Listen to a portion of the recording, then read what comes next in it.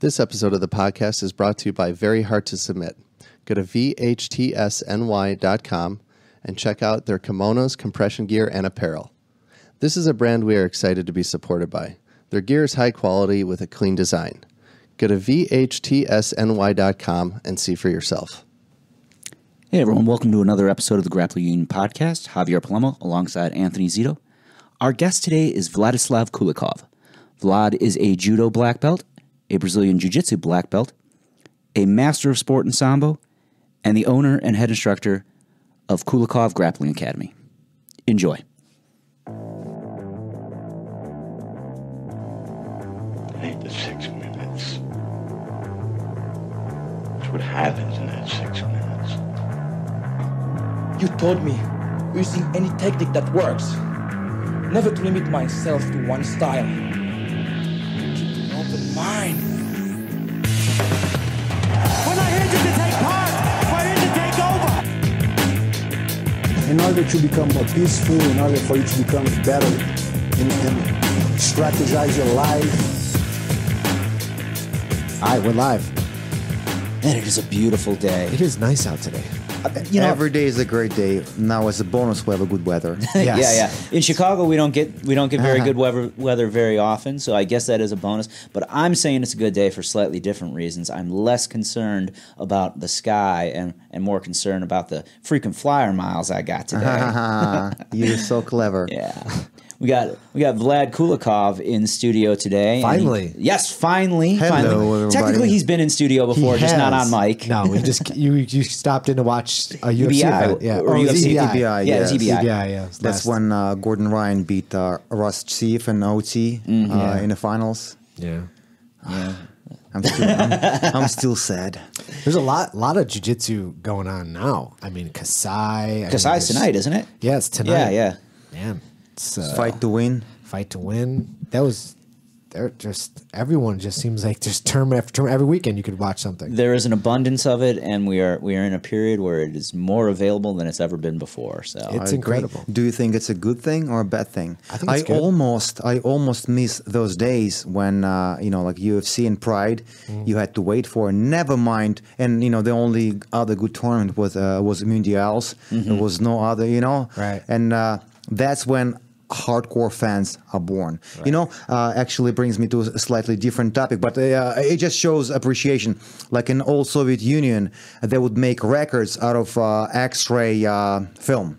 Okay. X-ray film could be, Yeah. you can cut the grooves in it and put music. So I didn't know you. I didn't know you could do that, but I did know that. So because there was a propaganda, anti-American lifestyle, like you guys are bad and we're good, all that stuff. But people still like Led Zeppelin and Elvis Presley and what have you. So a lot of hardcore fans would make those pirated, records made out of X-ray films. I didn't even know you can pirate LP albums.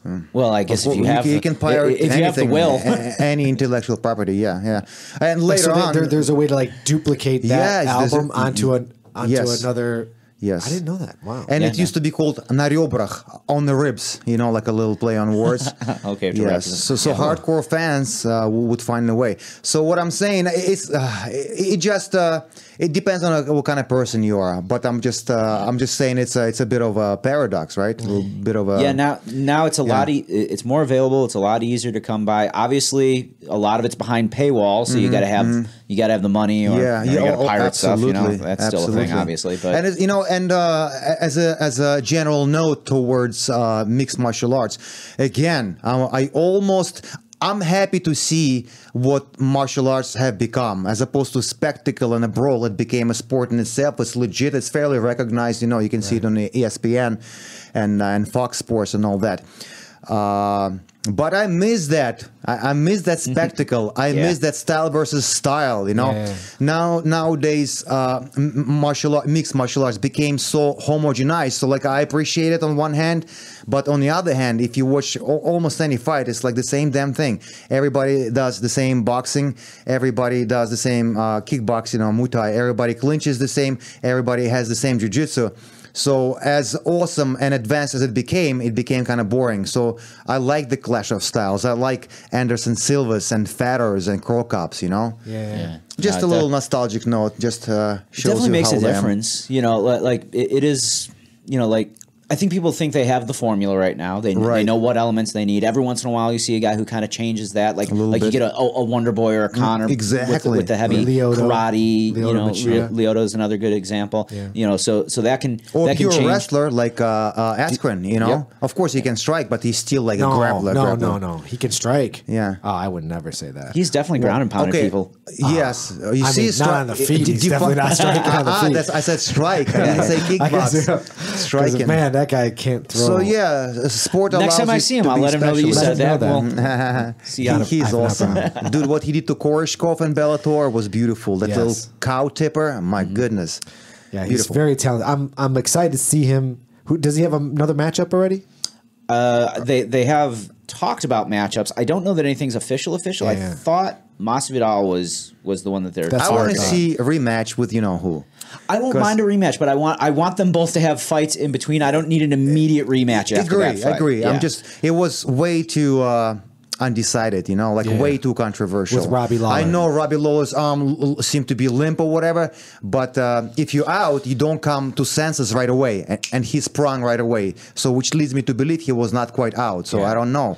Yeah, and too I many what agree. ifs. Yeah, I agree. That I agree that was a weird stoppage and should have kept going. Yeah, no, I'd be happy to see it run. You know, see him run Now, back. but- Robbie's going against.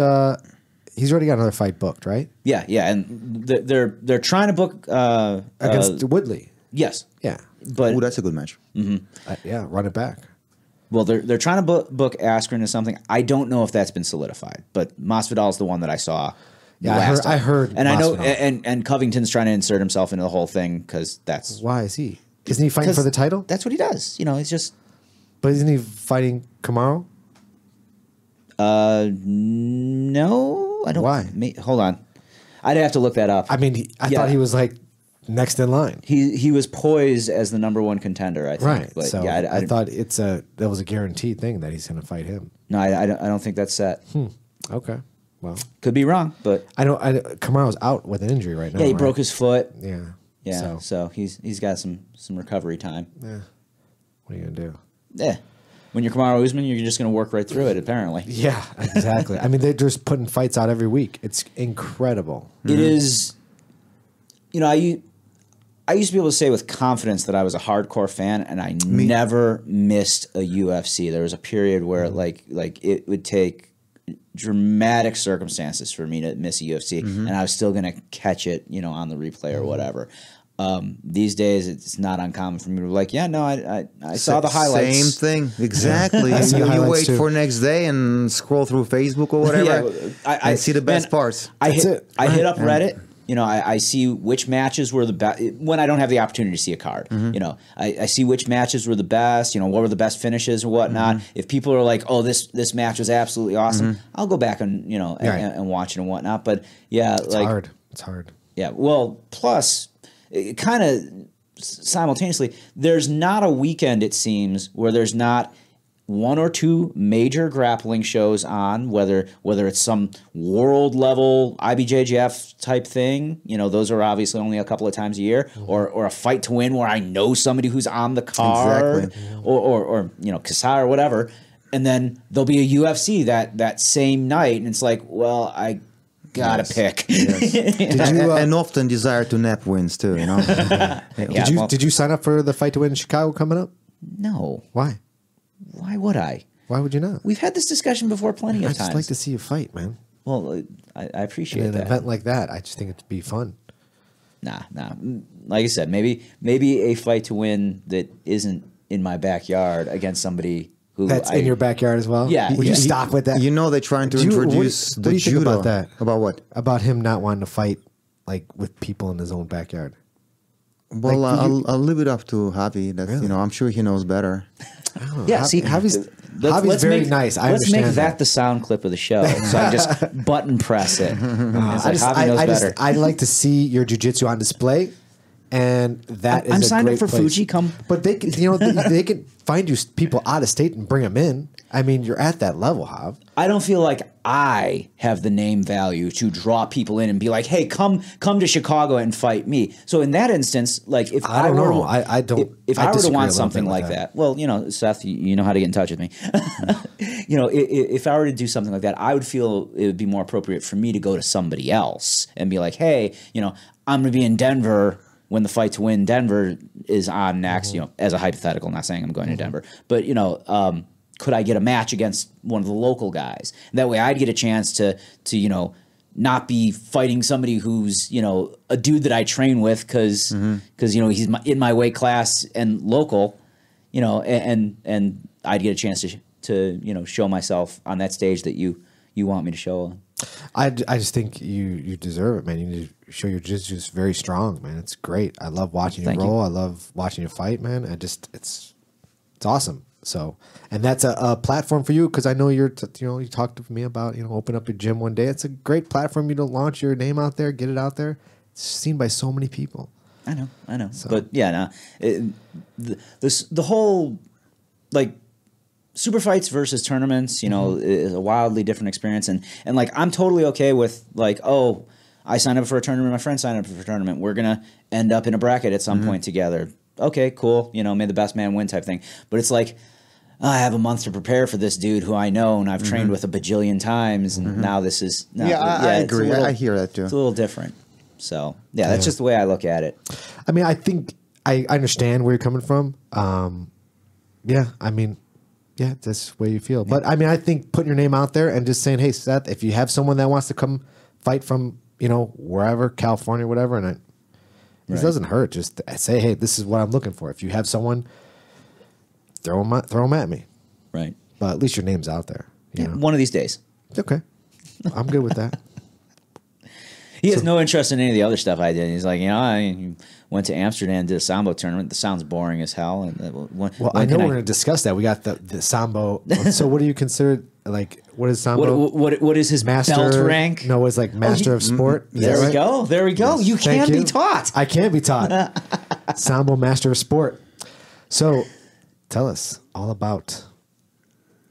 Being a master of sport? Yes, of course. How does one acquire How that does one title? acquire- That's okay. awesome title. Got you. So in any sport in Russia, regardless whether it's a combat sport or chess or fishing or whatever, there are a few stages before you get to master of sport. So I started as a junior, so I had to go through three, it's called razryad, kind of like Q in judo, 3 junior razryad, and then 3 adult. And after you complete that, you become a candidate to master of sport, which is pretty much could be like equated to brown or even black belt, I guess, right? Okay. And in order to become master of sport, one has to win or place. And do not quote me exactly on that, but because criteria has changed. But you got to win or place in 2 national events. Okay, so Master of Sport means that you placed the one national event in your particular sport, Sambo in my case. And the next step would be Master of Sport of international category. That's when, for Russian, it's when you win or place in 1 or 2 European championships. For Asian, it would be Asian championships. For Oceania and Australia, it would be appropriate geographic region. And the next step, which would be paramount of mastery, is merited Master of Sport. And for that, you should be you must win or place in the Worlds or Olympics. Since Sambo is not an Olympic sport yet, you have to place or win in the Worlds. Oh, wow. And after that, there is no more growth. So I'm just like a regular run-of-the-mill, you know, good old Master of Sport. I'm not even... Just your basic Master of Just Sport. your basic, yeah. Do they give you something to show this? Yes. They usually like badges, and you have it's called zachotная книжка, like a special book recognized by your authority, by your organization, and it's written there. So there's the documentation. There's documentation, but there's no physical like medallion you wear. Or No, ring you have not on. really. No. I mean, why not? No. That'd be cool. Remember Jeff Speakman with the ring? You know, The ring would be cool. that would be cool. Yeah. Master of I'm not Sport gonna lie. ring. That'd be so Hey, fucking listen, cool. you might be onto something. FIAS, Sambo has very much non-profit mentality, very much like judo would be, or wrestling or whatever. But lately, FIA's kind of stepped up their game with videos and compilations, and it looks more and more appealing. You know, because Sambo is a great sport. I'm not saying it's the best. There are plenty of things that could be changed rule-wise, but it's still a good base, and it's still a good style that can contribute to other styles. You know, Right. So I'm glad it's getting recognized. Yeah. Yeah. Yeah, that's fantastic. Now you also do jiu-jitsu Yes. and judo. Yes. So which one started you out? in Sambo. Sambo. Yeah, You were yes. Sambo first? Yes. This is in Russia. Correct, in Soviet Union even. I'm that old, yes. So Soviet Union broke up by 92. So yes, in Russia I started Sambo. And What part of Russia? Moscow. Okay. Moscow. I went to academy that's called Sambo 70, which is one of the biggest, if not the biggest, and most prestigious. There are a couple schools, like Russia is very deep in talent pool as far as Sambo goes, but Sambo 70 is very well known, very well funded, and I was lucky. I'm really like so grateful. I was born and I lived a couple blocks away. And I used to come to train with my cousin, Vasily was his name, Basil, right? So I'd go to his practice. Well, he did not practice at Sambo 70, and he was older than me, so all my training basically ended up kicking like the deflated ball or giving piggyback rides, you know, so that was my training. Yes. And one time he told me, yo, listen, there's like a gym across the road, and he grabbed me by the hand, brought me there, and I never looked back. Wow. So yes, I was very fortunate, very lucky like that. So then when did you start picking up other sports? So judo, for the longest time, for 5 or 7 years, I trained only Sambo only, right? Yeah. And then I got beaten like everybody else with Asian martial arts. I saw Bruce Lee movie, blew my mind, and I kind of, being still young and not very mature, I thought that karate and kung fu is the way to go. And it took me a couple of years to realize that what I was practicing was actually legit, because I found a VHS tape like in a kiosk, another pirated production, and one of the first UFCs I saw, not the first actual UFC, but the first UFC I saw, which was UFC 6. Okay. And, you know, they had like a little banner on a kiosk, first time Russian Sambo fight. I'm like, oh, let me see, because I did Sambo, yeah. Right. And exactly. And once I saw like, oh my God, I can do that. That kind of sounds cool. So that's what I was training for, not to, you know, throw punches and kicks, but actually like rolling knee bar people. Right. And so Sambo was first, then Judo was like the most immediate and the lowest hanging fruit, because it was the same thing. You know, especially in Soviet Union, like all the methodology and even the names, we did not call Tayatoshi, we call Передняя подножка the same way we'd call it in Sambo. So there was the next like natural progression. The only thing I had to get accustomed to strangles and no leg locks, but everything else was virtually the same. Okay. And only once I came to United States, I could not find neither in my neck of the woods, neither Sambo nor Judo. And I was embarrassed to go to train with high school wrestlers, because I thought, you know, I'm like 22 or whatever, I can't go like wrestle with 15-year-olds. And I started getting my feet wet with Brazilian Jiu-Jitsu and no-gi submission grappling. Where was that at? It was in Warwick, New York, place I still live in. Oh, okay. So yeah, a friend of mine his name was Gino Mongelli. Gino, if you hear me appear, he just disappeared. I don't know what the guy is.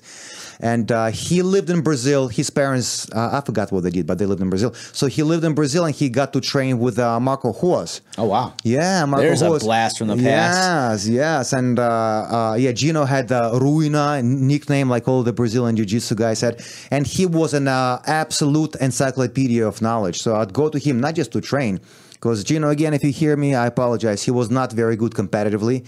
He knew a lot of moves, but my competition pedigree like smashed all the knowledge that he had once we, you know, clash.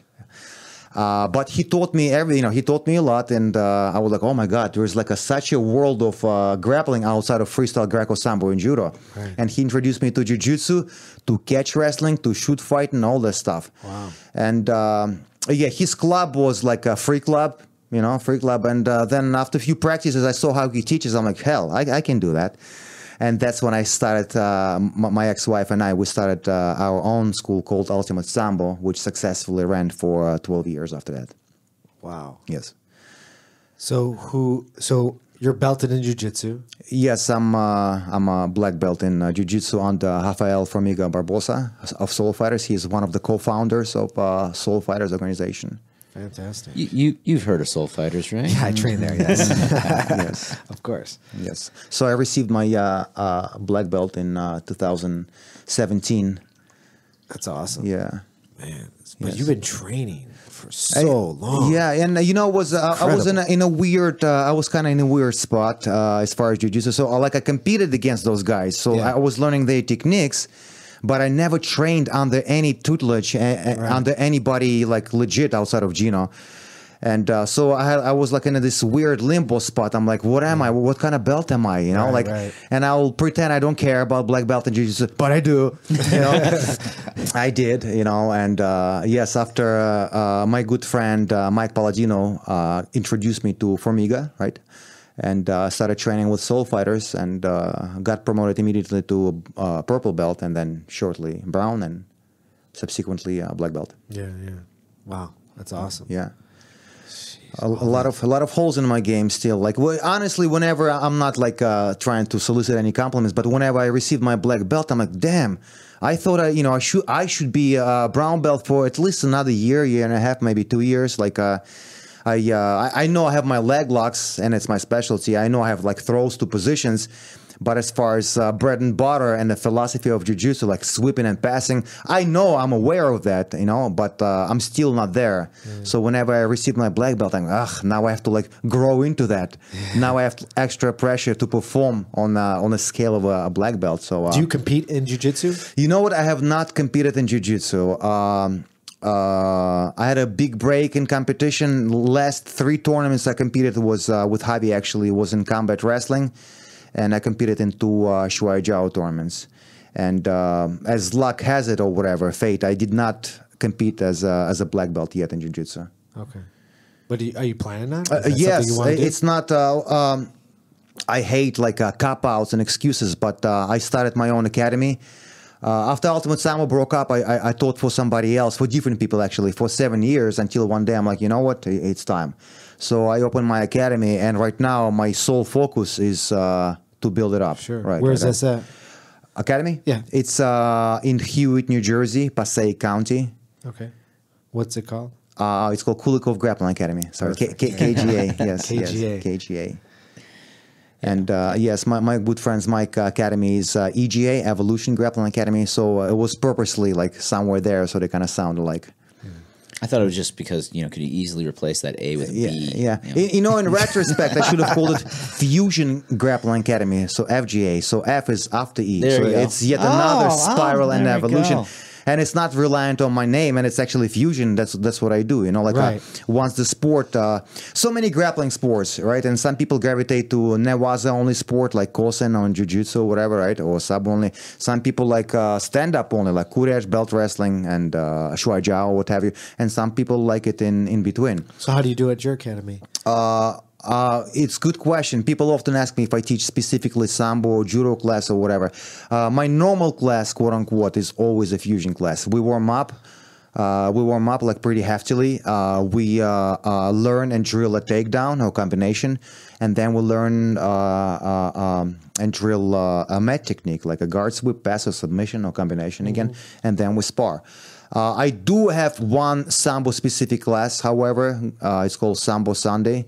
And I run this practice like I was taught, like I was trained in Sambo. The only thing, we only do stand-up, because we dedicate a lot of time to newaza, to mat work, to parter in regular classes. And for the most part, whenever we go live, most people do like jiu-jitsu type of rolling. So, And they wear gis. Traditional gis, and they belt it as in Yeah, jiu-jitsu. Yes. But the Sambo class, we only do stand-up wrestling. So we warm up, we learn a move, and then we do a bunch of rounds and bunch of like throws and crash pads and stuff. Wow. Yes. That's fantastic. How old are you? How old do you think I am? You look young. I mean, 44. okay, so he looks my age. Yeah. Yeah. All right. He's so happy about that. Look I'm at very that happy. beaming smile there. Yeah, it's great. Because I'm like, he's got to be around my age. I'm hoping. How old are you? I'm 43. 43? Yeah. Oh, you look younger too. Ah, thanks. And I don't mean to butter you up with a compliment for compliment. I'm surprised you look younger. Don't than worry. 43. He has it like on record. This comes up every other guest or so, and everyone's like, man, I thought you were like 20s, 30s. Yeah, late always, 20s, early 30s. Huh? Yeah. Yeah. Yeah. No, but you That's look why I great, try man. to shave. Like if I have my beard grow, my beard grows gray from my Yeah. 20s. So yeah, I'm like, Yeah, that's great. No, you look great shape. What do you walk around at, and what do you compete at? Because Sambo has weight weight as well, right? Yeah, of Yeah, course, yeah, of we've got course, weight yes, yes. You know, it's funny because for the longest time, up until like from foundation of Ultimate Sambo in '99 till like 2005 or so, I wrestled in 82 kilograms, 180. Okay. But my weight was about 170. So I was too lazy to cut 7 pounds to one before. So I was always underweight in my 82 category. But nowadays I matured into my body and I'm right about 180, 183. I see. It's great. Yes. Man, so no cutting weight. I hate great. that, man. Yeah. Listen, and again, so listen. There is a fable I like to tell people all the time. I used to have a friend. I say I used to. I guess he's technically still a friend. I just have not seen him in a while. His name is David Kuchava. He's the president of Moscow Sanda Federation. You know, Sanda kickboxing with takedowns, Chinese martial art. And he's fantastic. He's a great karateka. You know, he can kickbox and he can wrestle because he's Georgian. He did Chidaoba. So we went to a kickboxing gym, and funny thing in the United States, or generally in the West, kickboxers come from Asian martial arts, right? They started doing kung fu and then they go to kickboxing. Back then, early '90s in Russia, all boxers got to kickboxing. So basically, what the coaches will show a combination, and I will say, just make sure to kick 4 times around so don't get disqualified, or 8 times around, whatever. There's like a X amount of kicks you're supposed to throw. Okay. So so it was like hardcore boxing gym. And there's mostly youth, right? There's mostly younger people like ourselves. And I'm watching. I'm not training. I'm like, fuck that. I don't want to get punched in the face. I'm still a grappler. So I'm watching, and there are 2 coaches coaching, and they look beat up. They look, they probably in their late 50s, early 60s, guts like mangled, beat up. So the group is warming up, and there is an older gentleman about the same age as the coaches, and he looks like a jolly gnome. Like he's running, he's jacked, man. He's got this beard, and he's smiling. He's sparring with all the guys working out and doing drills, and I'm impressed, right? And I'm pointing at him because I'm sitting with the coach. I'm like, oh my god, I'm so impressed with this guy. And like, fuck this guy, he's nothing. I'm like, what's going on? And the 2 coaches say, well, we were younger. We were like substitutes for Olympic teams. We won this, this, and that. This guy never achieved nothing. He's a loser. And to myself, I thought, I don't know who's the loser here. Right. What do you want? Do you want to burn so fast, and bright that you burn out by the time by the time you're 50? Or do you want to be a recreational boxer or player or whatever and just do it for your own pleasure, for your own development without going crazy? So that's a good question, Yeah. What did we start with? I was going somewhere with it. What was the original question? General youth. Yeah.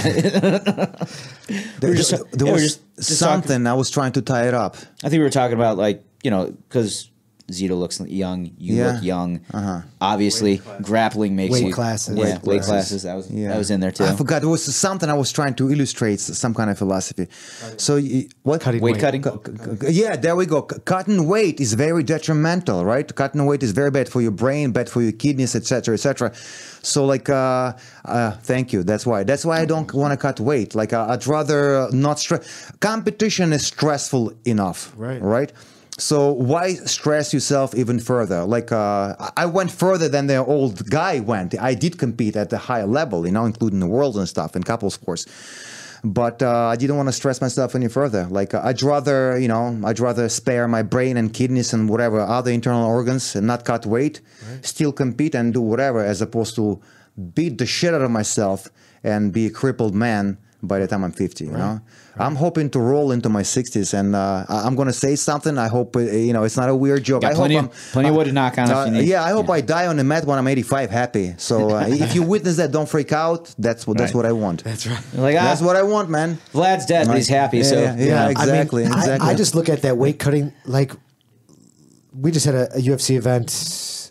Anthony Pettis jumped up to 170. I was like, 170? Was he crazy? But it's probably his natural weight where he should be fighting. That's why I like ONE FC, because they check for hydration. Right. So like some kind of weight cut is fine, but like all those, so many reports about people dying and collapsing and having all sorts of heart issues. It's not good. What's the you want to die because of the metal? Yeah. I know sometimes I forgot who said that. Was that Anthony Noy? He said that once in your life, spar or roll with the thought that you can die.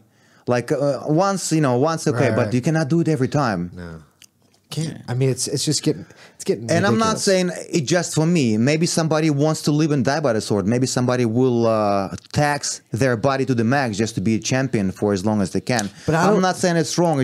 I disagree with it personally. Right. This is what I find bizarre. Everyone's in there in the UFC. When I'm talking about UFC, Bellator, whoever, they all want to be the baddest, right? They all want to be the best. They all claim to be great, and they're going to be the next champion, this and that. Okay, sure. Why do they try to game the weight class by trying to be the biggest guy in that weight class? Yeah, I'm going to try to lose as much as I can, shrink myself down as low so I can be the bigger guy in that. If your Exactly. skills are at that level, What I say, What are I you don't want to doing? see the best weight cutter. I want to see the best fighter. That's what I you know? wanna see. It is a bit of a cheating. Because listen, sometimes like if you wrestle, right, and you used to that, once you jump into UFC, like you always have like an unfair advantage of cutting weight, you know, as opposed to karate guys where it's not as popular. It's not in the culture cutting as weight, much, yeah. yeah. So you have natural predisposition and a skill of cutting weight, but the skill of cutting weight is not freaking skill of fighting. Right. So I'd rather have the hydration test or whatever, Right. whatever means necessary to make sure that the athletes, combatants, are in good health. Yeah. And then we will see who's the better fighter, not who's the better weight cutter. right? Yeah. I agree. I mean, Pettis looked amazing. I mean, why is he not fighting 170? I thought he would look small, but he did not look small at all. He looked great against Wonder Thompson, Boy. yeah. I mean, he looked great. I mean, the first round was a little rough. Listen, but he it figured looks out, like the an timing. average weight to cut is about 25 pounds. That's insane. It's crazy. Right. 25 pounds is a good weight loss for like a heavy person, you know what I'm saying? 25 pounds of basically what, because all those guys are pretty much in shape, you know? Yeah. So that weight cut is not the fat cut, it's all water cut. It's tremendously bad for you. Right. 25 pounds on an average. Sometimes Right. it's more. It's crazy. Yeah. Yeah, it's really, and it'd be fascinating if they just said, you know what, all right, fuck all this wake up. How many guys would be? They'd have to add probably more weight classes in the upper field, right? 205 would probably have to add 220. Probably have to add a bunch of more weight classes. You got like nobody that fights at 125, which doesn't exist anymore technically, but Right. is actually that weight. Right. Everyone gets bumped up, Yeah. right? They add the Yes. 165 So belt. Everyone's going up 15 to 20 pounds minimum. Right. They don't have enough weight classes to do that right now, so they would absolutely have to make a bunch of new weight They would. classes.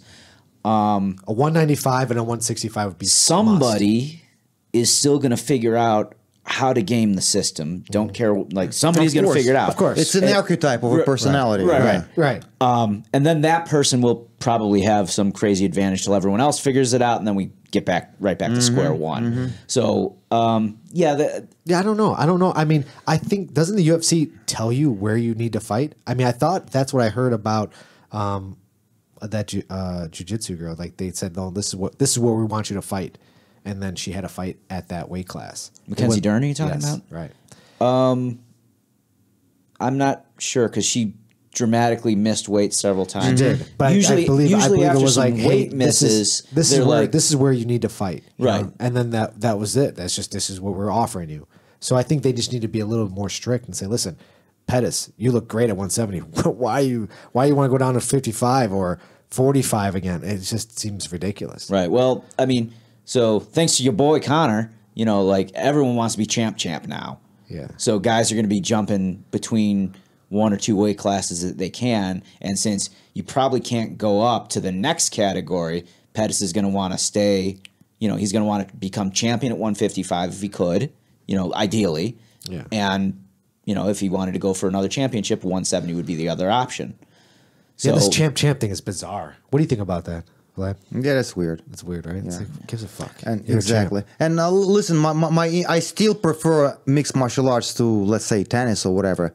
But my love and passion drastically diminished. Yeah. Like I couldn't care less if I wanted to. Right. Yeah, yeah, I mean, it depends on who's fighting on a given night these days. that's true. That is absolutely There's true. still as some well. great matchups out Of there course, for sure. Of course. You know, Like, It look just- on the card. Is there a Dagestani on this card? As we said before, like the market is so saturated with events, it's hard to keep up, and your interest is like oversaturated, over delivered. Right. It's like when you go on your Instagram feed and all you see is Brazilian girls, and every one of them has their ass hanging out, and it's like, what am I doing here? They're all the same. That shows up on my feed. I don't know why. I think you need to change your feed I a don't little know. bit here. First of all, I just do like I guess I have like snowboarding and jiu-jitsu, but for some reason these Brazilian girls pop up. I don't know. I'm not looking for them, but it must be because I search Brazilian. It's got to be the jiu-jitsu link there. But it's weird. Not that I don't like. Listen, not that I'm saying I don't get that in my feed either. Okay, but like it's totally like. I got friends that mainly used Instagram for like guns and knives, and they're not getting, half naked Brazilian girls in their feed. Okay. They are, however, getting girls like doing like bow hunting and things like that. So like Instagram's still trying to push that because they know it gets a lot of likes and these are related subjects. It's ridiculous. I'm just like, what are these girls doing in there? And they got hundreds of thousands of followers. Man, well, that's what Instagram. That's what Instagram is, man. Yes. It's so bizarre. Man, as a species, we're sad and pathetic. Yeah. It's weird. But anyway, so that's going down the Instagram rabbit hole here. I'm not going down there. No, I stay away. Honest, I'm no angel by no means, but I stay away from this type of deal because I don't want to give him gratification and satisfaction of me drooling over them. No, I not never me either. click on like No likes. You don't get a little heart. No, it doesn't even come up in my feed anymore. I don't follow people whose profile is hidden. And sometimes like I'll click as an obligation. I'll click to follow, and then I see it's like food pictures and selfies. I'm like, you know what? I have no interest in that. Right. Post a technique or something, Yeah. And if it's a friend, or, and there's family or whatever, then there's interest. But if somebody I don't know, like I don't need that. I follow very few people. One of the people I used to follow was Mendez, but I stopped following them. I still can't believe because this. they just, Paul still shoots me stuff of their cool stuff because they started posting like family pics. I don't need to see their family. Yeah. I don't care. Like, no just show me offense. jujitsu. Yeah, exactly. Craig Show me Miller- Matrix Jiu-Jitsu like you always do. Show me the Matrix. Yes. But I recently I found this small guy jujitsu, and it's pretty fucking awesome. You're probably ruining it right now. Like they're like, oh, we're gonna get 1,000 extra likes suddenly, and now we got to Small start guy posting food jujitsu, pics. And, man, it's really cool because I'm thank like, our acai sponsor. this is great. Yeah, so I started following them because they actually show great techniques. I've taken a few and I applied it to my rolling, and they're legit. I'm happy. Fantastic. You get a little Instagram logo for your belt. Yeah, right. 3 stripes and an Instagram logo. He's ready for black. Yeah, right. Oh man, but we had I teach the beginners class, so we had some new students show up this past week, and one of them did. I didn't know what I was kind of like. Oh, why are you gonna talk like this? So weird. Oh, so he was like. okay. I was showing him just an arm bar, right? Because when we have new people, we just go. We change the class a little bit. We just go. Okay, we're gonna show you arm bar. We're gonna show you triangle. We're gonna show you Kimura. Just simple stuff. Just get them bodies moving. So I have the blue belts then work out with the white belts. So I have one of my blue belts working with him, or one of the blue belts, not mine. And so he's doing an arm bar, and the brand new white belt's like, well, can't I just punch him in the face when he's got me? I'm like, no, you can't. He's like, well, look, I could just hit him. I'm like, yeah, you can't really do that. That's not going to work in even a real scenario. So I'm like, how am I explaining? I said, well, do you watch the UFC? He goes, yeah. I go, You ever see anyone punch their way out on an arm you bar? ever see that people arm bar in the UFC? And that's without a gi. That's just, I'm holding your arm and you're going to get, your arm's going to break, or you're not going to punch your way out of it. He goes, oh, okay. I didn't know what else to say to him. What I was couple like, times happened with me. So Glove him up. Same type of scenario. Like I'm showing something, and people had no experience. It's not even they being smartasses. They actually being very curious and inquisitive. Right. And they're like, "What if I punch you with the free arm? I can always punch you."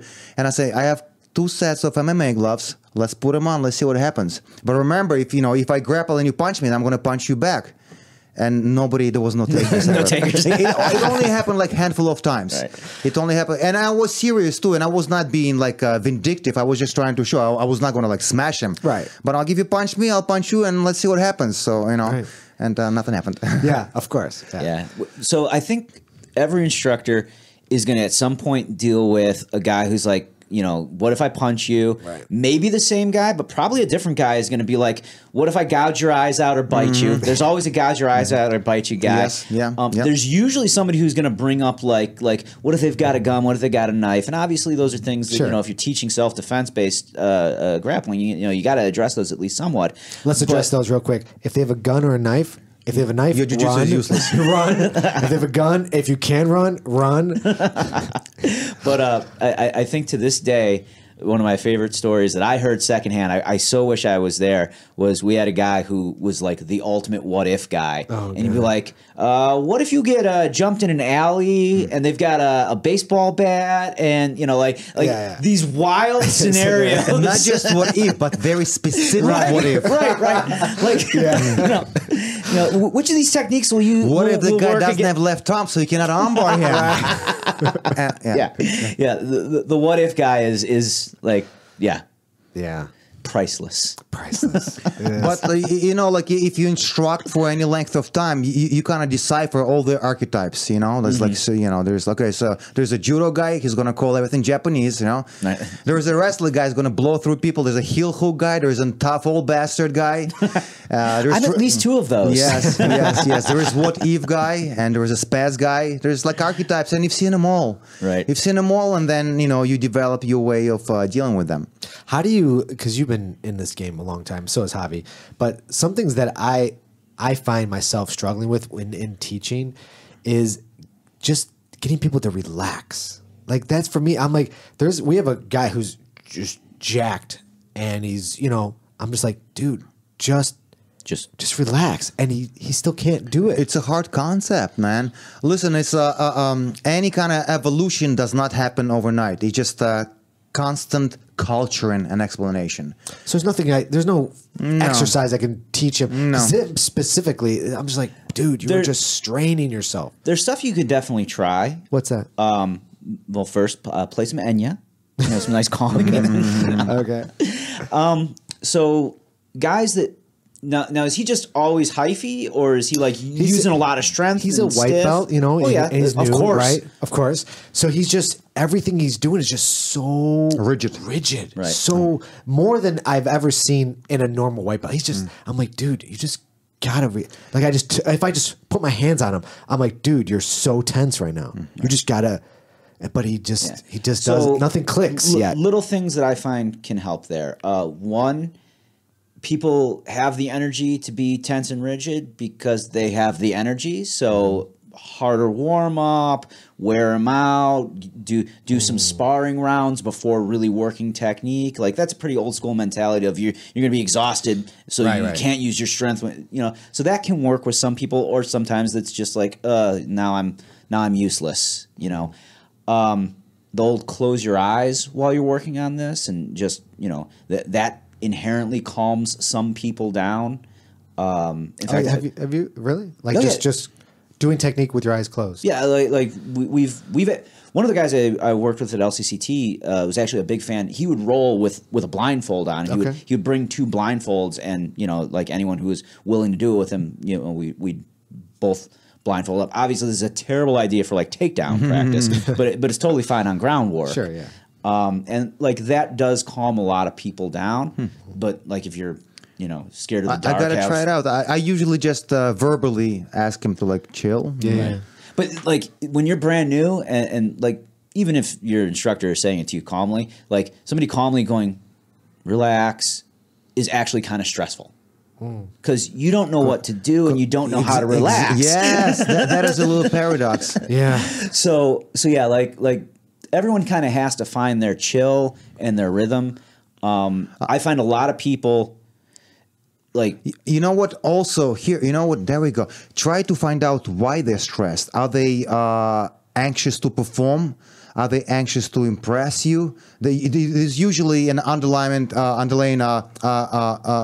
source of their anxiety, you know. And once you figure it out, you know, this is not Olympics. We're here not to win. We're here not to collect gym taps. We're here to get better. Right. So that's what I usually say. Yeah, that's good. Yeah, it's tough, man. It's not an easy thing to do. You know. I got something that was really great in Moscow training camp once. What's that? The tier actually, we were sparring and he told me, just play the game, because I was like, he's much better than me, and I was like, Yeah. really stiff. and Just play the sparring, game. and he's like, Mm-hmm. relax, play the game. Yeah, And it really helped me instantly. that's funny. Yeah. I say something similar. I say, imagine your wife or your girlfriend is watching you and you want to impress her and be smooth, like to also do this or that. Everybody laughs and relaxes. It's important. Oh man. Yeah, I don't know. I mean, like it's real hard when you're first starting off because you don't know shit, man. Like you don't and even like know that how to meme move. says, nobody in the history of saying relax ever relax. Right. And especially if you don't know what to what's expected. So yeah, identify the source of anxiety. Like no, you don't have to. I'm already impressed you here, Jojo. Right. XYZ, and just roll, learn. Shout out to JoJo. Yeah. Whoever that is. Yeah, no, that's good advice for sure. Yeah, I mean, it's just so interesting when I see different people, and some people are just unnatural. Man, we have this one kid in our class. This kid is. Yeah. I'm like, dude, have you ever done? He's like, no. I'm like, you've never done jiu-jitsu. Yeah. It's hard to believe. Some people have God's gift. Just athletic. He's like, I football. I'm like, dude, you're like built for this, man. No wrestling, but yet he just understands. Some people his have body. natural. Football translates pretty well into predisposition. grappling, honestly. I mean, there's a lot of elements of it already in there. Is there 100%? I've never done football, so I don't know. Well, just like knowing how to tackle and move your body and Footwork, things like feints. that. Yeah, Okay. exactly. Yes, level change, Yeah. competitive mentality. But this kid took the back where I was like, what? Like, just took someone's back. I'm like, holy fuck, you've never done jiu-jitsu? Had you at least showed him how and he just Nope. picked it up? Or Nope. he's just like, oh, this I makes have no sense? idea where he got it from. See, that's where it gets scary sometimes. See, exactly. Yeah. Me and one of other instructors, Andrew, were just looking and we're like, did he just take that kid's back? It just seemed. I don't think that this kid's lying to us because why would he's still a white belt? But it's just he's just either another level. Yeah, I tell Happens. we were Yeah, actually just it talking does. about this, me and Tom Grant driving over to Vlad's seminar. But like when Maurice joined the gym at 10th Planet Chicago, everyone thought he was full of shit when he's like, no, I've never grappled before.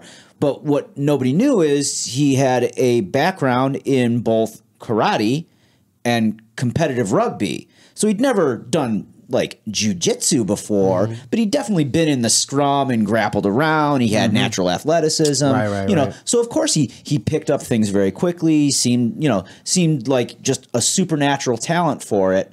And, that was just him in many cases, just translating the skills and having that athleticism to know how to learn how to move his body quickly. Yeah. So yeah, that oftentimes you'll find guys that have either natural athleticism or have done some seemingly unrelated sport that helps them. Like I know a lot of guys that do jiu-jitsu that come from a hockey background around here. I don't know how common that is in other parts of the country, but around here, there's always a couple of dudes, it seems, at every gym that played hockey. And those guys oftentimes adapt really well to certain aspects of jiu-jitsu just because they relate it. I don't know what the exact correlation is, mind you, but they relate certain things to practices that they had from hockey.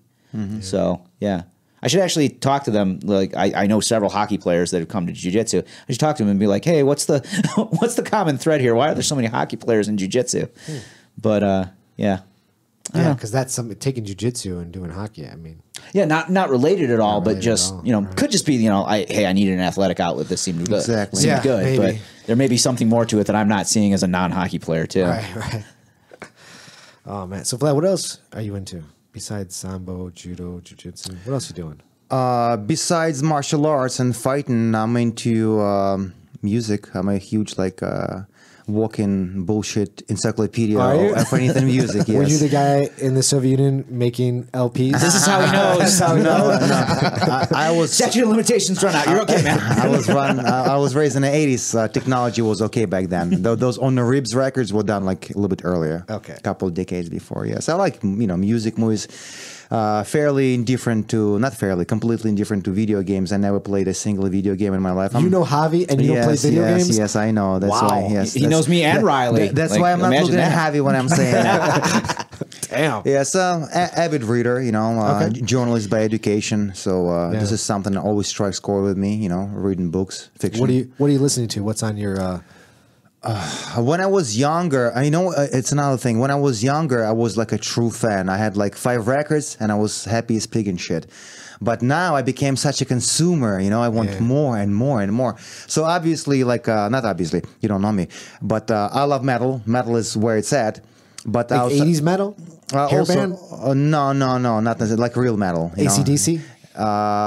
Iron Maiden, Judas Priest, Metallica, Slayer, Okay. and Pantera and above. But musical tastes are fairly eclectic. I would listen to Cirque du Soleil or Sade right after I listen to Slayer. Sure. Yeah. That's awesome. So just like music, just relate, you know. And this is why we had to get him to Kuma's Corner. Yes. So that he yes. could try out the fantastic Chicago burgers yes. with the heavy metal theme. How is that place? was I've yet awesome. to go. At first, I didn't want to go. Nikolai, yes, there's another friend of ours, another Bulgarian gentleman, Ivailo. So Ivailo chose that place like 5 times, right, Nikolai? So and Nikolai says, "You want to go to Kuma Corner's, the metal burger?" And I'm like, I want to talk. I don't want to. Like, I listened plenty of metal already. Yeah. So at first, I declined the offer. But then I said, let's go, and I loved it. It was great. It was good. At least at the time when I was there, music was not blasting. We were able to enjoy the music and carry on the conversation That's good. and enjoy the food. So if you like, craft beers and good burgers, that's a good spot. It's good, huh? And Yeah, I'm not getting paid to say that.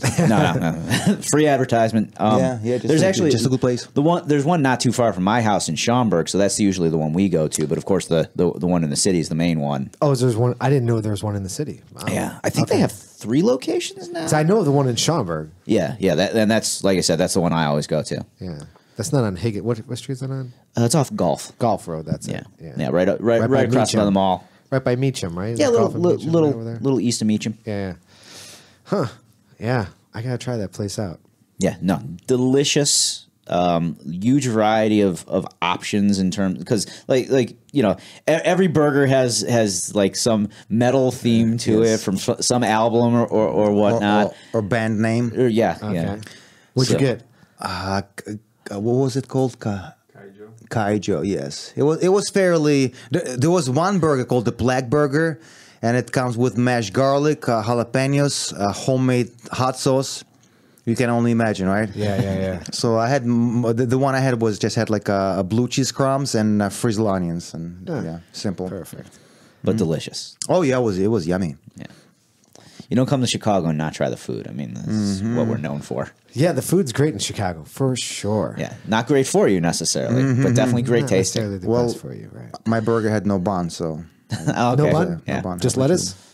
yes, I had a salad on the side and just meat with whatever on Do you top of not it. eat carbs? I try not to. Yes, I'm not. I'm not about to engage. Like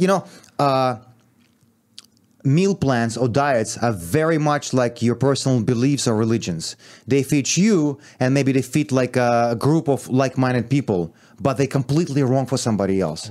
So I started to experiment with a ketogenic diet back in 2011. So I have 8 years. And in the beginning, I used to do it cyclically, meaning like I'll do it twice a year for like 8 weeks or so. And starting with a couple years ago, I switched completely to keto. And me personally, I never looked back. So to me, it works wonders. I have energy, I have the looks, I have the no fat, and yada, yada, yada. Yeah. Wow. So you've been on keto for a while. Yeah. So like in a year, I'll basically just like you still need carbs. Carbs are important for certain brain functions and DNA reproduction. So you'll still like even if you eat broccoli, you still get some carbs. Okay. So that's why I try to get my broccoli from leafy greens and certain starches, not too much on my cheat day. But 80% of the time I eat ketogenic. Wow. I eat So no pastas, no bread. No pasta, no bread. I still like it, man. The course. habit. I mean, I ate that for damn near 40 years. Yeah. Yeah, So, bread and potatoes and my pasta, goodness. man. Yeah. Rice. Right. Oh, I crave rice so much sometimes. Yes. Rice is my favorite carb. Yes. Followed by bread, followed by pasta. Yeah, bread. It's a tough one for me. Yeah. I love it so much. But listen, it's like anything. If you do it enough times, you kind of like cut that groove, and it becomes maintenance and not rescue anymore, you know? Exactly. So you get, it becomes habitual. Yeah.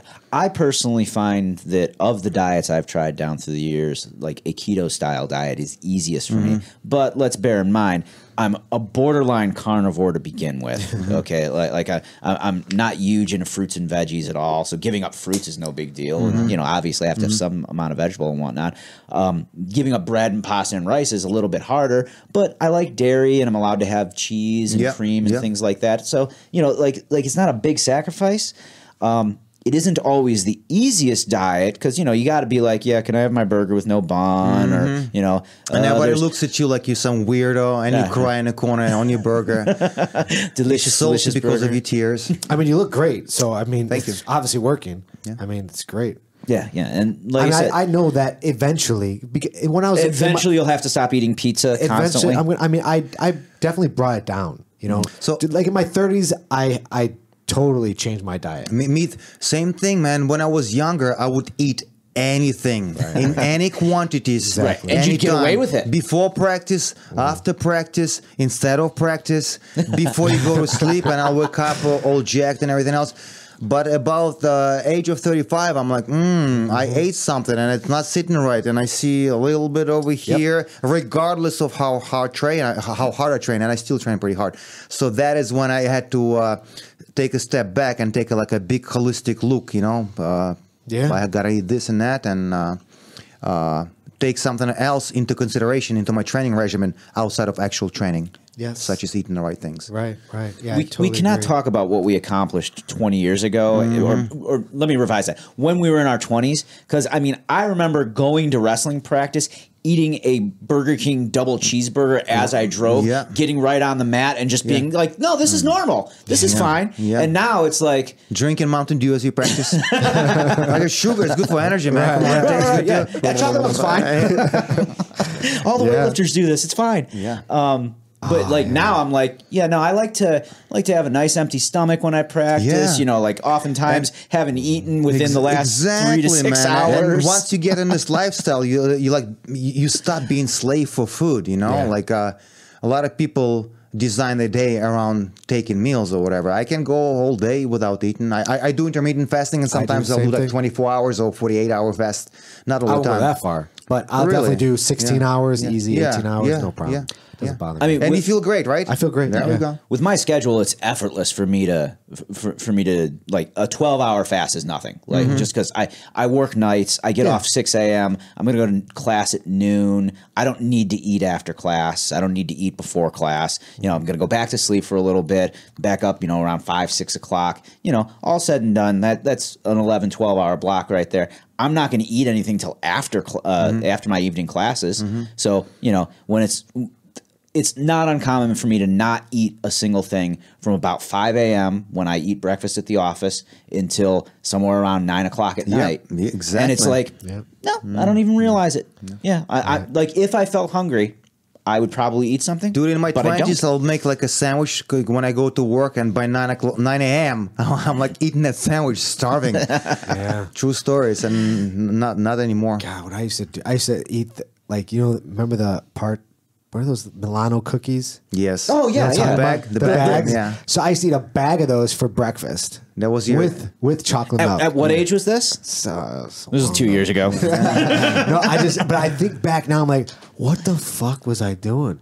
Chocolate milk, big old thing of like shitty chocolate milk, and a bag of fuck cookies. I mean, it was For definitely breakfast. delicious, right? Oh, it's yummy. It's the best. Yeah, I can't do that no more. No. I still remember. I remember a time in my life where I did not know what diets were going to work for me. So I was trying all kinds of stuff, and for a while, I was like very convinced that like the best diet for me was I had to eliminate like most of the junk food, but things like a baked potato, that's clearly healthy for me. And yogurt's totally fine. Like yogurt and baked potatoes, that's the way to go. Makes sense. I see logic. Like, Like it wasn't Right. But like now I know the way my body actually Right. responds. I'm like, Yeah, oh, that was terrible for yeah, me. yeah. There should be some research and development and consideration of your own, like, your own body and your preferences. Yeah, And this that's is why- what I think, when we were younger, this wasn't taught to us. This is what was shown us on TV. Our parents gave it to us,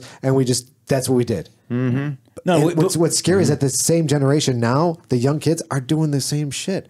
So I see my nephews and nieces eating they have- shit all the time. I'm like, what the fuck is going on? Did they anyone have more not ready learn? access to the information. They still have to want to do it. I mean, like, dude, That's what's even stranger now. French fries and chocolate shakes are freaking delicious. I don't disagree with you. And if you don't get fat from them because you've got a 16-year-old's metabolism, you're gonna eat French fries and chocolate shakes But like I you're don't going out of think that- style. I don't think that the pastas and the breads that are now are the same as it was when, in the Possibly, 90s, in the possibly. 90s. I just don't think it's the same. I just really don't. I think you're just old, man. Maybe.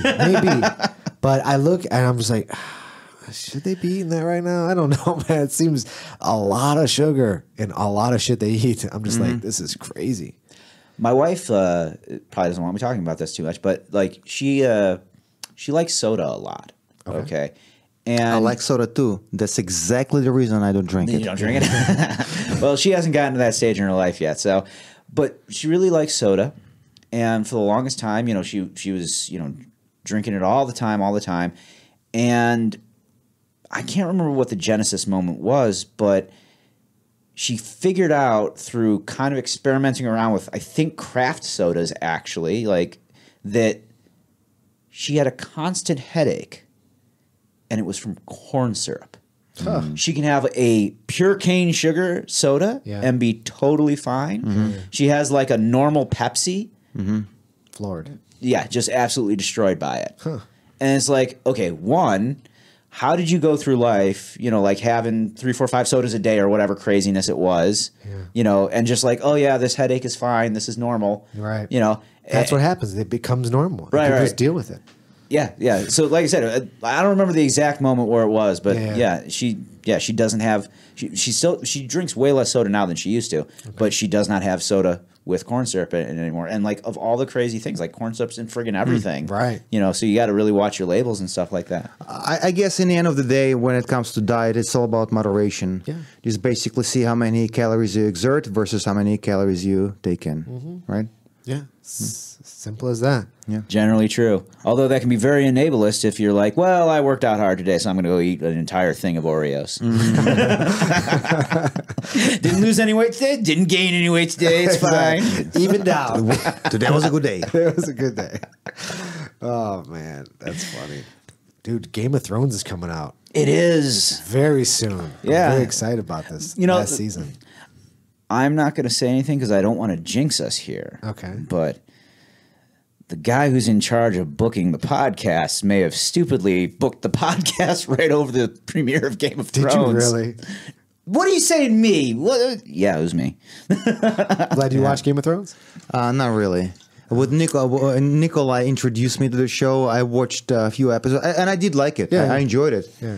But I never developed the addiction and the habit. Yeah. Well, that being said, I still do watch shows, and I get addicted to other shows. Yeah. Game of Thrones is not one of those. Yeah, I would never think I would like him because I'm not into like Fantasy. stuff, too much. But for some reason, I don't know. I just. I mean, it's probably the one of production, the everything about it, just great. And some of the stuff, there's definitely holes in the story. It's all about creating a drama. I mean, look at Walking Dead, right? So in the beginning, there was a shock of zombies and such, Right. but eventually, virtually, the show is about morality in extreme circumstances. That's all, and everything comes down to that. Right. Do you watch Walking Dead? Yes, I do. So what do you think about this season?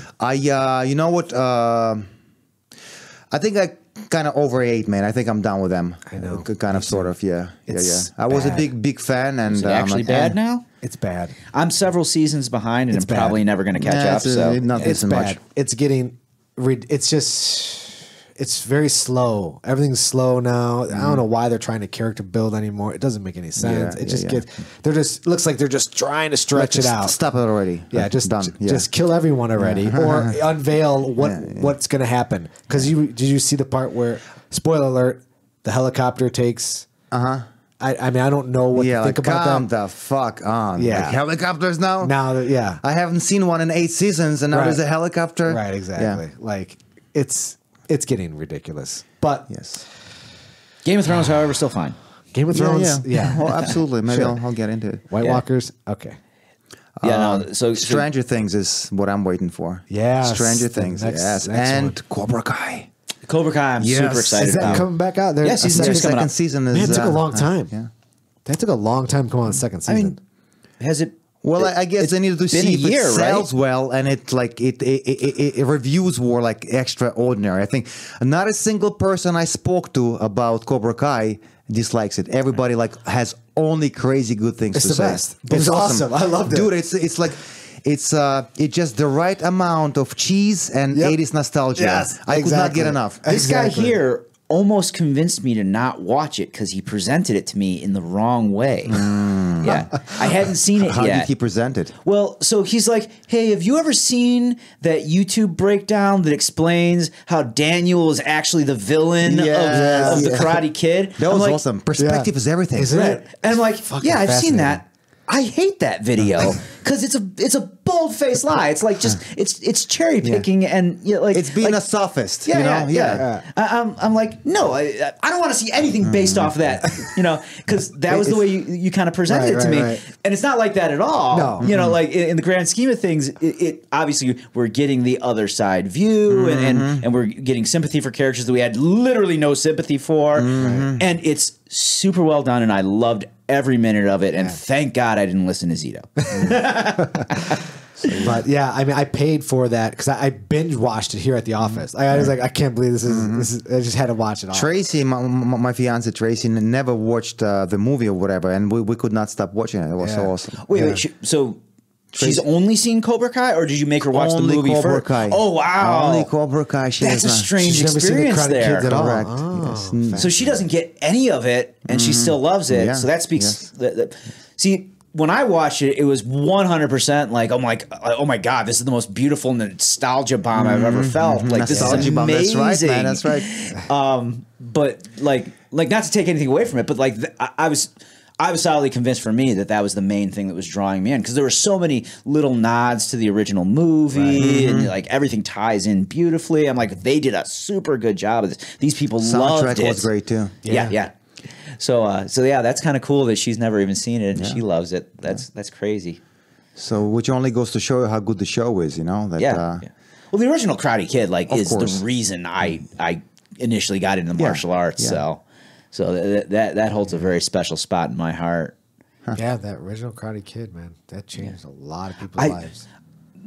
I'm not old enough to know, but I would like to know, I'd like to talk to somebody who, when we had Jeff Kim in, he alluded to it a little bit. I'd like to talk to somebody who was running a karate studio during that period of time. Like, what was business like before the Karate Kid, and then what was the crazy boom after Karate Kid? Or even the best of the best. Yes. Best of the Best, another good one. Yeah, Because that's one of the best. It came out 88, I want to say, Yeah, so 86, right. mid to late 80s. Right. That was Remember the another one. other one, No Retreat, No Surrender? Yeah. yeah, With that was huge. Yeah. Great. When the Bruce Lee spirit comes and teaches kids, teaches a kid karate in his sleep. Oh man.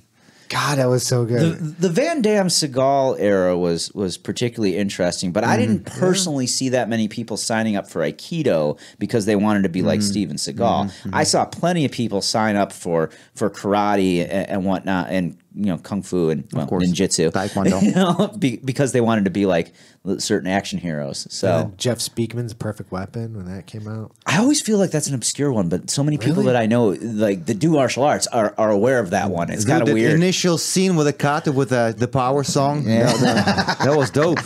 That was awesome. One day we'll get Jeff Speakman on the podcast and we'll explain. to Yeah, him. we have to. Yeah, we'll be like, listen, you've influenced countless lives. We're gonna have. I'm not gonna. Don't jinx it. I'm Don't not gonna jinx it. jinx it. But there's feelers out there to get Sensei on the podcast from the original From Karate Cobra Kid. Kai. From Cobra Kai. Yeah. The man himself. So we'll see if that comes to fruition. Make it happen, Zito. Make it happen. I'm trying. I think we might have a better chance of getting him than Hickson. So I'm just putting that out there. It might be cheaper, It might be cheap for sure. Might be cheaper too. but Although I would pay for Hickson. I'm not gonna lie. well, you put it on air now. We have to do it. Yes.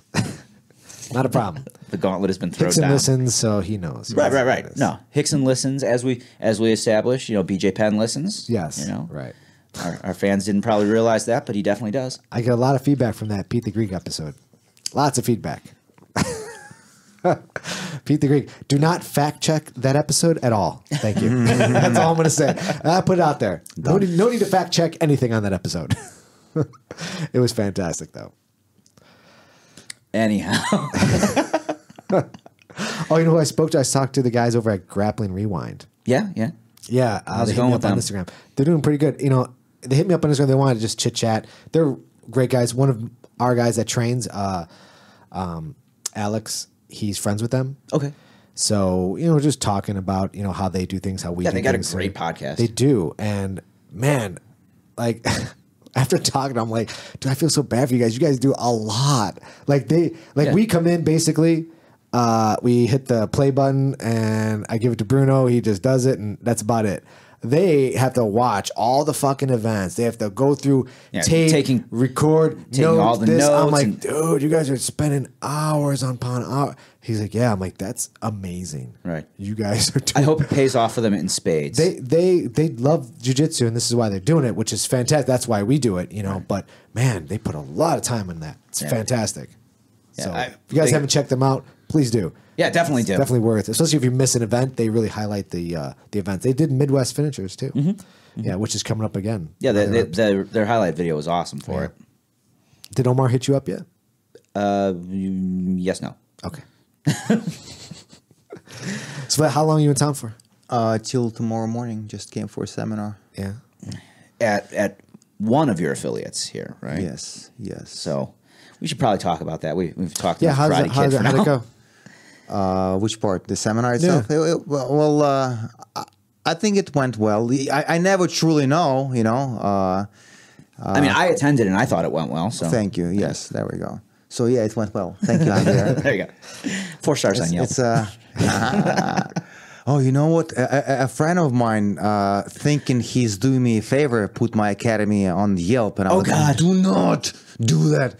Because, you know, they like crazy. Yelp as a business is very hard to deal with. They're very aggressive to a degree when it's like super obnoxious. Yeah. And like, I don't want to advertise through that venue. There's Google and Facebook. I'd rather do that. Vlad has a perfect 5 from hundreds of people in his academy. Oh, really? Yeah. Oh, yeah. Check it out. Yes, I have good reviews. So yeah, it was my second time at Tom Wheeler's Olympus BJJ. Okay. What town is that again? St. Charles. St. Charles. Thank you very much. Great guy. You know, very skilled and former guest on the podcast. Yes. Yeah. Somehow he saw value in what I have to offer. Yeah. And he's one of my affiliates. It's great. Yeah. Who else is an affiliate out here? Just him. Oh, okay. Yes. Okay. Fantastic. We had another gentleman from Wisconsin, Cody Stray. Cody, hello, if you're listening. So he's interested. He's a police officer in Wisconsin, central Wisconsin. He runs a fairly small dojo where they do Judo, Jiu Jitsu, Sambo. And so maybe he'll be another affiliate or whatnot. Yeah, that'd be good. Yeah. Is Sambo, could Sambo be utilized for police? Oh, absolutely. Strange that you say that, yes. Yes, Yeah? very much so. Yeah? I don't know a lot about Sambo. Okay. So When it comes Sambo is an acronym. Did you know that? I don't think I did. Okay, so it stands for Samooborona bez оружия. Sambo. I never say it that cool. So. Yes. Yeah, if you ever said that, it didn't sound like that. Okay. So you can say самозащита or самооборона, which virtually means the same thing. So for English-speaking people, I usually stay away from самозащита because it sounds like some of the shit. All right, so I say самооборона. For the record, that's the first one that I learned. So. Self-protection, right? So it was designed specifically for military and special forces, etc., to fight, you know, and apprehend, maybe even apprehend criminals that are armed and such. But eventually, like anything, it became like Brazilian Jiu-Jitsu was a self-defense discipline too, but it became a sport. Same fate happened to Sambo. There was even 2 combat. You know what? 3 combat Sambos. So there's military combat Sambo, right? A tactical type of deal. There is combat Sambo as we know it, in which Fero Emelianenko competed when you wear shin guards, and it's a FIAS, you know, FIAS under FIAS umbrella. And there is alternative combat Sambo association in which Khabib was the champion. That's the one when you don't have to wear headgear or shin guards or shoes. but rules are minor differences in rules, but virtually the same rules, and they fight on a square as opposed to a ring. So already that. Stephen Kapfer tried freestyle Sambo, trademarked. Has had some competitions and tournaments under the rules. So Sambo began as a tactical martial art. Eventually became a sport. Yes. So and the nature of Sambo, I'm sorry, nature of Sambo is very like go get type of aggressive stand up part is perfect for cops. It is. Huh? Yes. The way I see it, maybe somebody can disagree with me. It's not too like. They're not slamming people on their heads like a judo. I mean, always an option. It's an option. It's always an option. Yeah. Yes. Right. So, yeah. Okay.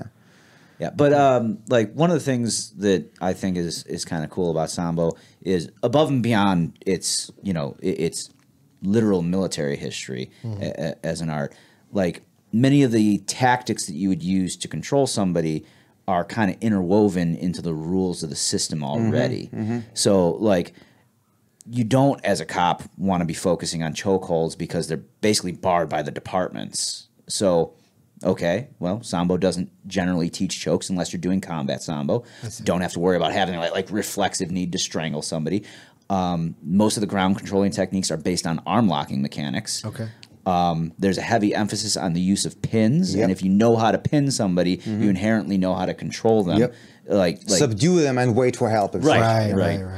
And then, by giving them a large variety of takedown options, in the process of doing that, you're also building confidence in terms of your ability to do stand up. There's literally nothing worse. And if you've spent some time on World Star or hung out on the right Reddits and whatnot, there's nothing worse than seeing a guy who's like, I know how to handle this situation once it's on the ground, but I have no capacity to get it there right now. Right. So he's just like, trying to dive on a leg, and this is especially bad when you're like the smaller person, the other person just beast modes out of your takedown. Yeah. So like I feel like Sambo has that strong element of there's a huge variety of takedowns.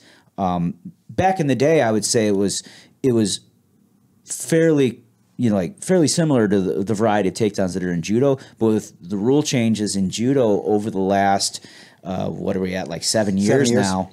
Yeah, over the last 7 years, that edge definitely goes to Sambo, not just because there's more freedom in the ways that you can grip, in that there's almost no restrictions, like very few restrictions, but also because you can attack the whole body with takedowns. And whenever people ask me for what's like a good supplemental art for jiu-jitsu for takedowns, I usually always emphasize Sambo over Judo for that exact reason.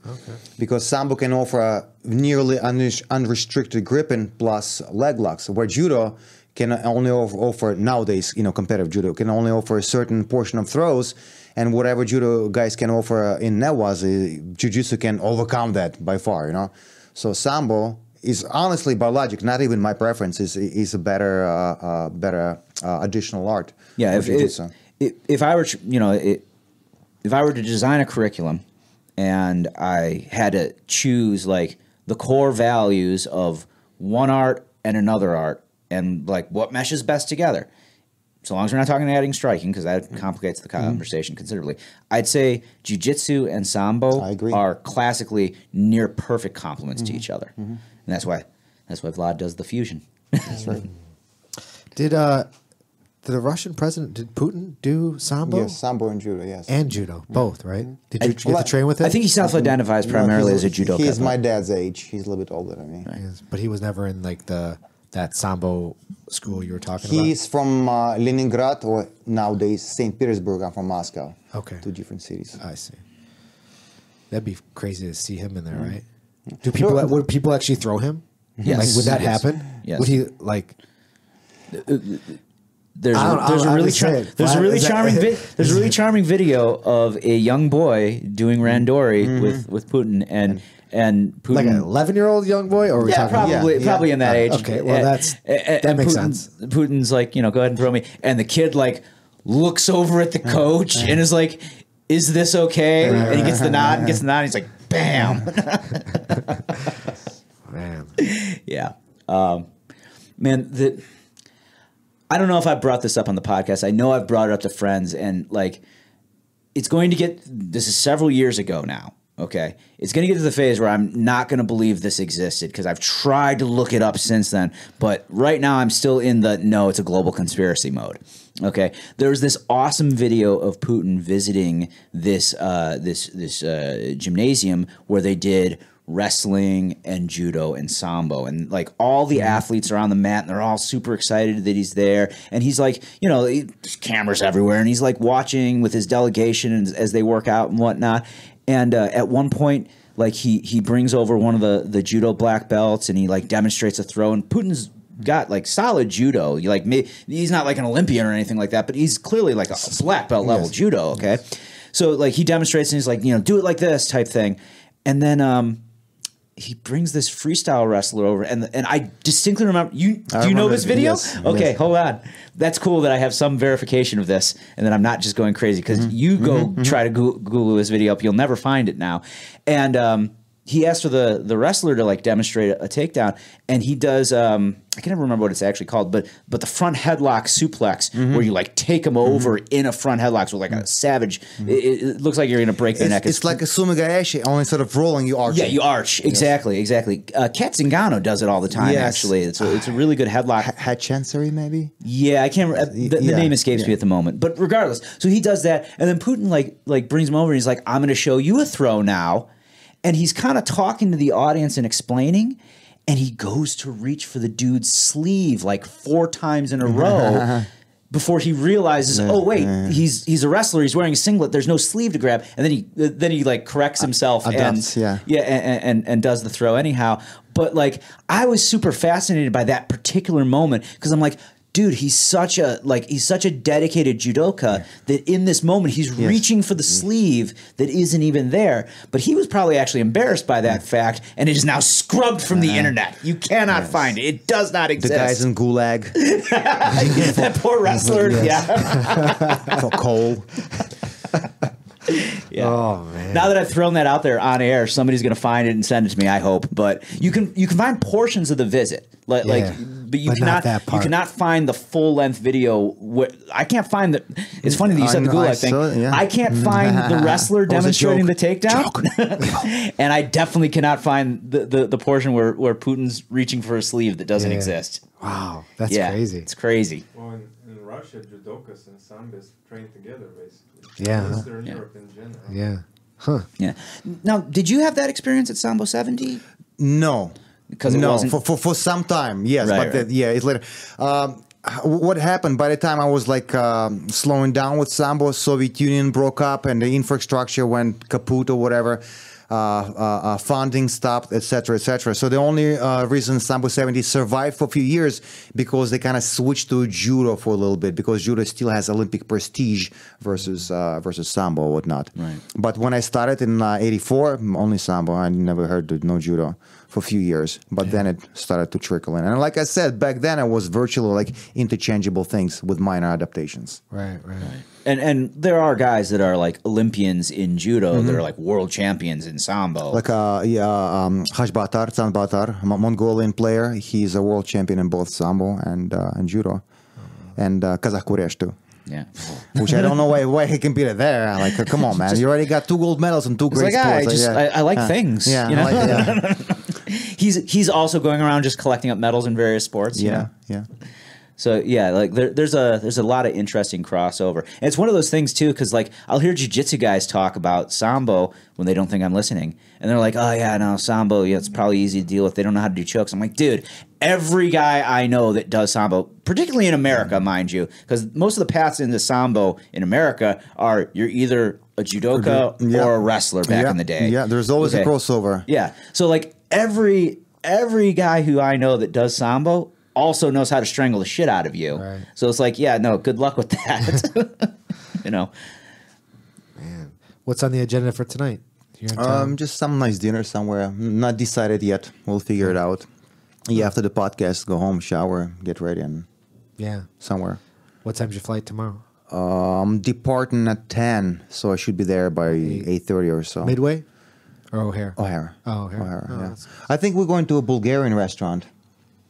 I'm hoping, yeah. First time I visited, and that's when Nikolai and I, we were friends on Facebook. So the first time I visited and met him and Javi 2014, July or whatever, right? So we went to the Bulgarian place, and oh my God. What Bulgarian Blue. There's plenty of those. Are there? Yes, dude, they're delicious. It's very affordable, big portions, and yummy. Like all three things that will make your dining experience excellent. Nice. Full of Big portions, good food. What was the third one? Affordability. There we go. Affordability. Yeah, just plates and plates full Yes. of meat. Feel- Delicious yes, meat. Yes, grilled. Are we going to show any technique today? I believe so. Sure. Yeah. You're volunteering, right? You got your gi? No, I'm not No, of course he volunteering. doesn't have his gi today. No, he knew we were filming technique. Didn't bring the gi. Javi's the. I'm the film. And Oh, yeah. Javi's How did this happen? Javi's the talent. So Vlad, let's wrap it up. Let's go. Let's go Alrighty. do some technique. Let's do some wrestling. Where can people find you? Where can people find me? Okay, thank you very much, guys. Yes, guys, if you like, I have a actually pretty cool Instagram account. There is no food there and no family pictures almost. It's all dedicated to Sambo, Jiu Jitsu, Judo, and variety of grappling styles. It's called Sambo Fusion, Sambo_Fusion, or you can go on Koulikov Grappling Academy on Facebook. Find me there, or www.sambofusion.com. That's my website. Cool. Come and train. Yeah. Vlad's easy guy to find if you're looking for any kind of Sambo instructionals. If you don't have an opportunity to train with him directly, you've got instructionals through Budo. Budo videos. You've got BJJ Fanatics. BJJ Fanatics. Jiu-Jitsu. Jiu-Jitsu. And Grappler's Guide. Right. I've wow. got all of these. So Thank you, Javi. Thank you. I appreciate the love and support. Yeah, absolutely. that's And fantastic. yeah, guys. And YouTube channel. I used to have a paid Facebook group, and I stopped charging people for that. So the Facebook group still exists. I just don't pour videos into that.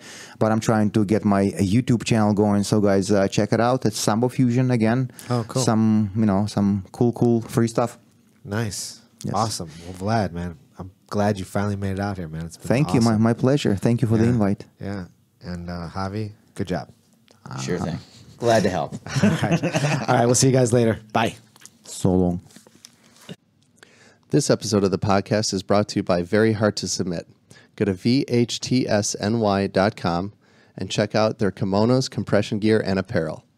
This is a brand we are excited to be supported by. Their gear is high quality with a clean design.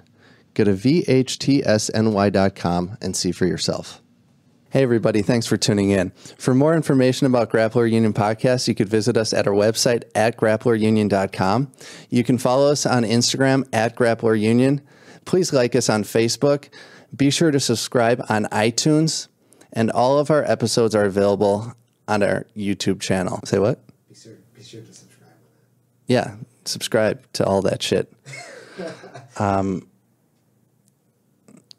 You got to do another take, right? Oh.